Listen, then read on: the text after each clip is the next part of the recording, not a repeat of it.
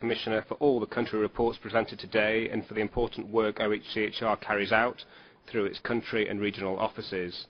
In particular, we thank the Office for its report on Sri Lanka, which highlights a number of crucial issues.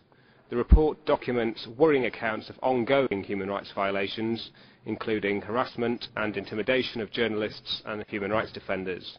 Such incidents, together with impunity for other grave crimes and the impeachment of the Chief Justice, raise serious questions over Sri Lanka's respect for the rule of law.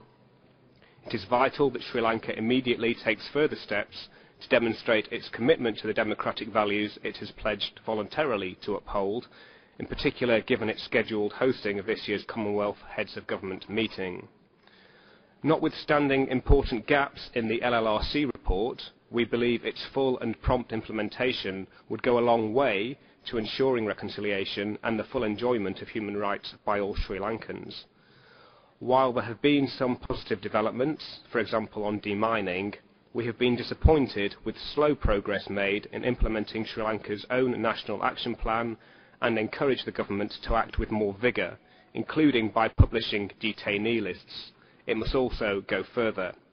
Reconciliation will only be possible if there are genuine efforts to ensure accountability for past actions on all sides. We note with concern the assessment that steps taken to investigate serious human rights violations, quote, lack the independence and impartiality required to inspire confidence, unquote. We urge the government of Sri Lanka to redress this, including through a credible independent investigation into events depicted in Channel 4 footage authenticated by UN Special Rapporteurs. Reconciliation will also be served through greater efforts to secure political settlement and through free and fair Northern Provincial Council elections in September.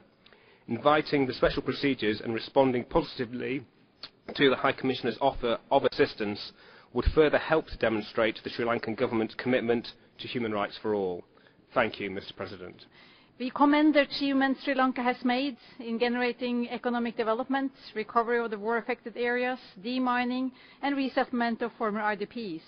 However, while progress has been made in these areas, there are still important work to be done when it comes to reconciliation, political solution and accountability issues in Sri Lanka.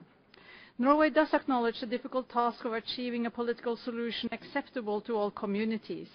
Norway also recognizes the challenges in securing the human rights of all citizens in a fragile post-war setting.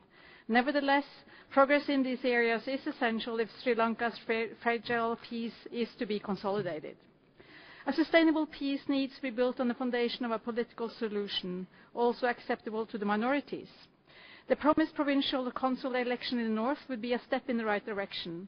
Securing the human rights as well as strengthening and ensuring the independence of national institutions are also essential and would contribute to unifying the nation. Furthermore, tensions between religious communities must be addressed in a responsible manner to ensure sustainable and inclusive reconciliation. We are mindful that the government of Sri Lanka has consistently maintained that the solution to the country's challenge must be homegrown. The report LRC is indeed a national document presenting domestic solutions to national issues. Norway remains committed to assist Sri Lanka's own initiatives, and Norway's support for the resolution should be viewed in this light. We would like to encourage the government of Sri Lanka to see the international call for the implementation of the recommendation of the LRC report in a constructive spirit of support and cooperation towards reconciliation in Sri Lanka. We believe the international community should continue to follow the progress and to again offer assistance on outstanding issues. We would like to encourage Sri Lanka to increase its dialogue and cooperation with the Office of the High Commissioner and UN Special Procedures. Norway has been a long-standing partner to Sri Lanka. We would like to repeat our sincerity in supporting the country and its people in securing a peaceful and prosperous future of Sri Lanka. Thank you.